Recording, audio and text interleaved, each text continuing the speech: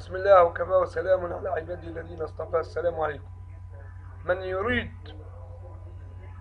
النجاح دنيا وآخرة لابد أن يهجر الشعارات الجوفاء، ولا بد أن يقدر الله حق قدره ويخرج من بوتقة الشبهات.